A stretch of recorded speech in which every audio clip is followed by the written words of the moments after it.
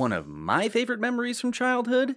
Petting zoos. Who am I kidding? Petting zoos are fun regardless of age. This one, though, this one is world renowned for its narcoleptic planking goats. Come take a look and learn about two treatment options for narcolepsy: Armodafinil and Modafinil. Let our excessively sleepy goats remind you of narcolepsy, a disorder that results in excessive daytime sleepiness due to the brain's inability to properly regulate wakefulness and sleep. I said petting zoos are fun for all ages. Not if you've been here all day. This parent looks excessively tired, right?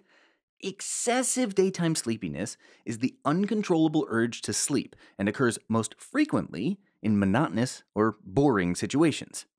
Maybe our parent is a little bored of the planking goats? Impossible, no.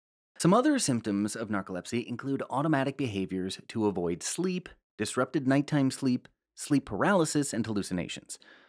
Like our one-horned and two-horned goats, there are two types of narcolepsy.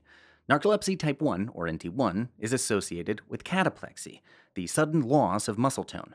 Narcolepsy type 1 was formerly referred to as narcolepsy with cataplexy.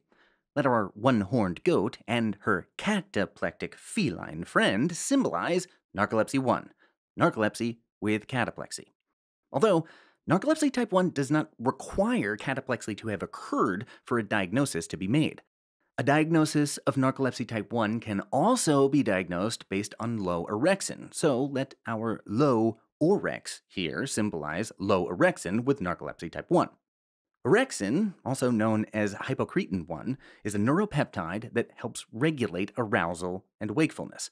A loss of neurons that help make orexin is a causative factor for narcolepsy type 1, which may result from a combination of autoimmune activity and environmental triggers.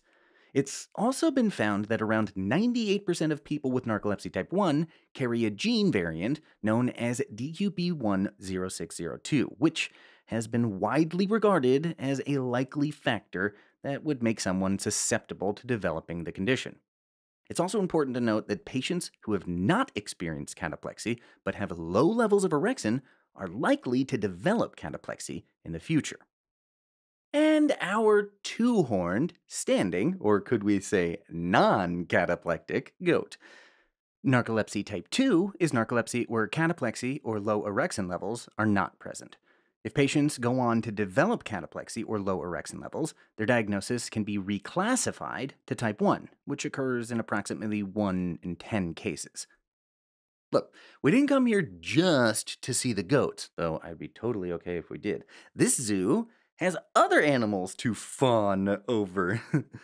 Let our armadillo and Mo the giraffe symbolize Armodafinil and Modafinil, two treatments used to promote wakefulness in patients with excessive sleepiness associated with narcolepsy, as well as obstructive sleep apnea and shift work disorder.